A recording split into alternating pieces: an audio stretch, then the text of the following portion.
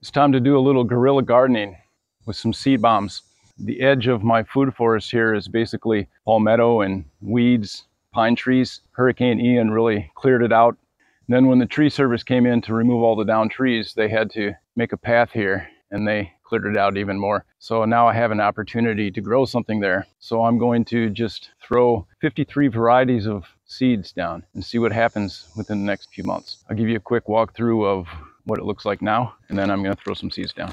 Before Hurricane Ian, this was all overgrowth, thick palmetto, thick Kogan grass, lots of other things. There's opportunity now to throw some seeds in there and see what grows. We've got some bare soil. I really love the chaos of this.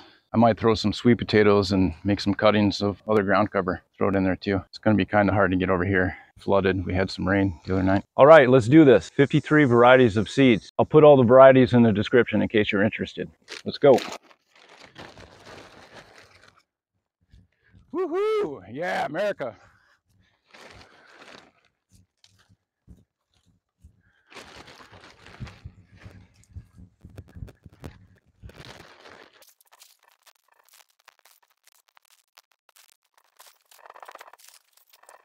Yeah, baby. Yeah.